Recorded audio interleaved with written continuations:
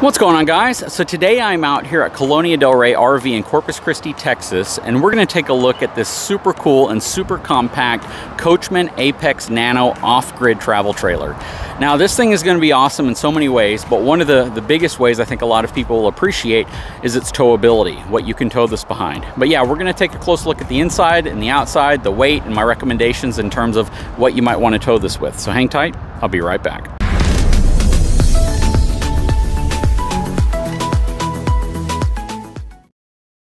All right, let's first talk about the numbers on this unit. So this is gonna have a gross vehicle weight rating of 4,700 pounds. This thing is super lightweight. It has 1,094 pounds worth of cargo capacity. It has a single 4,400 pound axle, good axle rating, and it has a dry weight of 3,564 pounds and an overall length of 21 feet 11 inches long.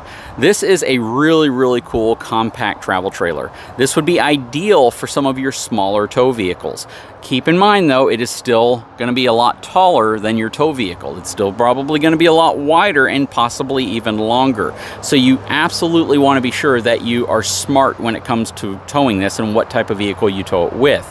But you could get away with like an Expedition, a Tahoe, some of your lighter duty half-ton trucks, or some of your heavier duty mid-size trucks, some of your mid-size SUVs that have that higher rating like your Durangos, your Jeep Grand Cherokees, Wagoneers. You have the ability to tow this with a lot of vehicles.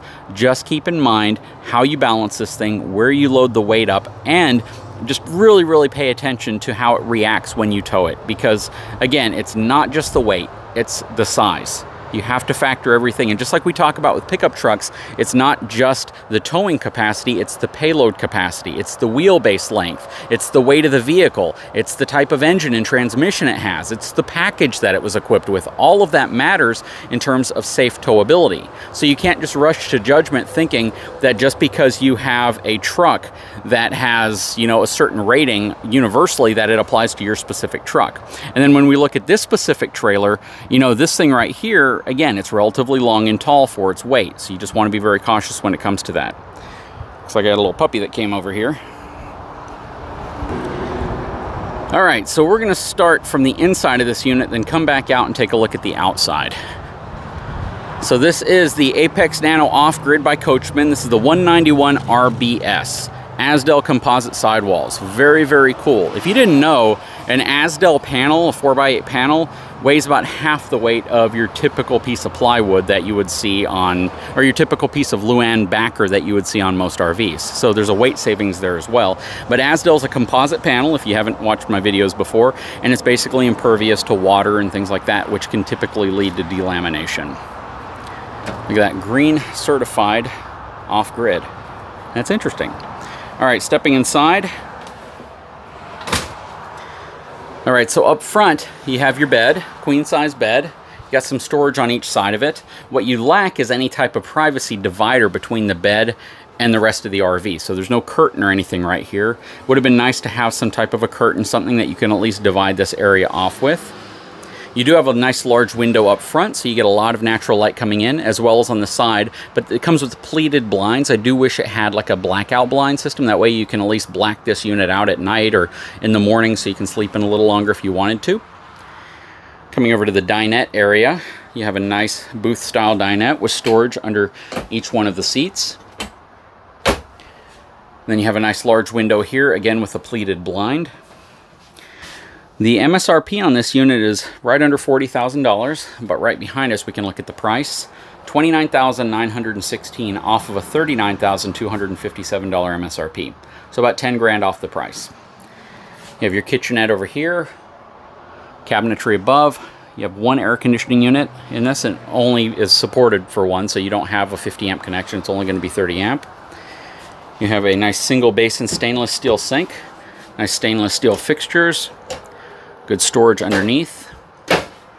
Then you have a compact microwave oven, little 2-burner gas cooktop over here, and then you have a furnace down here. This is where your hot air would come in. Dometic gas electric refrigerator. And you can tell by the vents here, this is because it's more of an off-grid model, but it would have been cool to see a 12-volt refrigerator in here.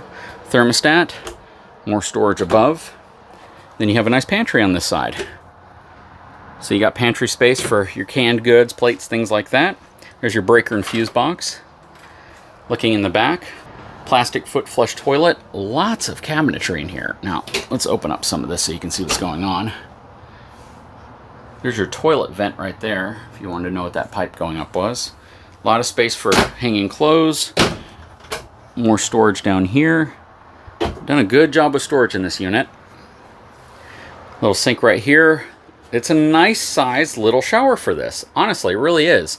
You typically see the smaller mini tub thing, and I don't really care for that, but this is a good sized little setup they have going on here, complete with shower surround. Nice medicine cabinet. You have your fan above. Then you have another fan right here. But this is very cool. I mean, it's super compact. It's super lightweight. Quite frankly, if you think about it, this is very similar to the interior of the Black Series that I had for a while. Except you get a slide out on this unit, so you have more space. They didn't really even need a slide out in this unit. It just opens up the floor significantly. But if you look at it overall wise, it's kind of a reversed version of the Black Series. But Black Series doesn't offer a front windshield, which this one does. It would have been nice to have another window on this side right here. But everything else is very similar. You didn't have a divider between the bedroom and the kitchen in the Black Series, and you don't have one here.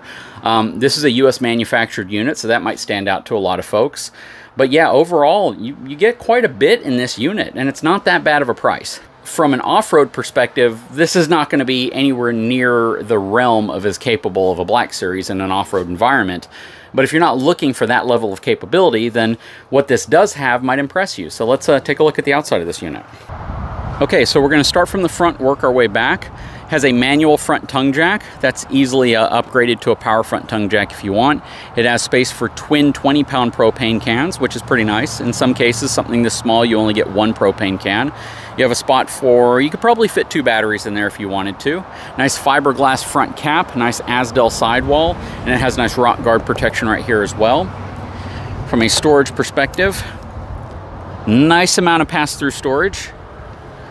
Stabilizer jacks all the way around. Friction hinge door on the door. Nice size awning that extends out over all of this. This has the Lippert solid step steps, which have the wider platform versus their competitor. Goodyear Wrangler tire, check that out. So you have not only a name brand tire, you have a very good name brand tire, and it's an LT tire on this, which is super cool. And you can see where it says LT 225 7516. Nice frame section. This is a leaf sprung suspension, but it's only a single axle with single leaf, so you don't have to worry about an equalizer, suspension equalizer in between. I like how everything's nice and closed off here. And this kind of rides on an interesting frame. I'm guessing that this is a boxed frame. Wow, so this is a fully boxed frame, front to back. This isn't just like an I-beam with a boxed section. This is fully boxed front to back. That is super cool. Then you got the outside of your furnace, power, outside of your refrigerator. Up top, you'll have the top vent for your refrigerator, plus some speakers out here.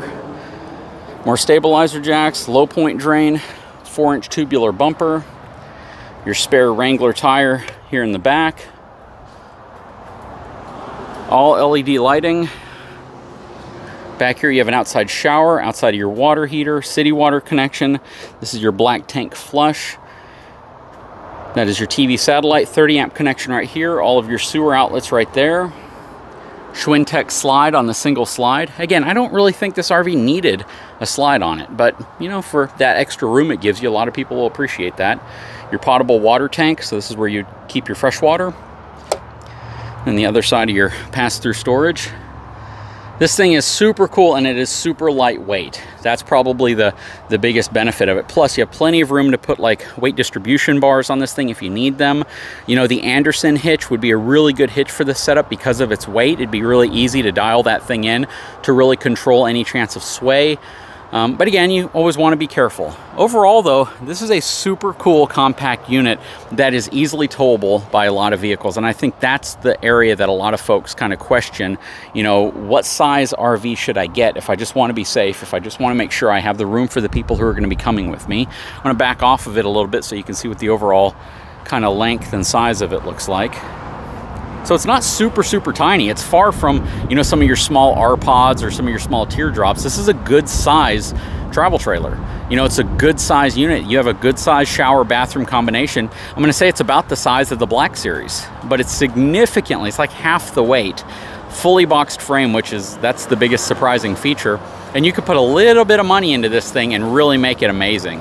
Wheels and tires, you don't have to touch that. The suspension, you don't have to touch that.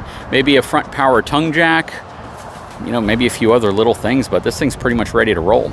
Anyways, guys, I sure hope you've enjoyed this video. Please leave a comment below. I'd love to know what your thoughts are. If you haven't had a chance, please take a moment, subscribe to my channel, give me a thumbs up, and we'll talk to you again very soon.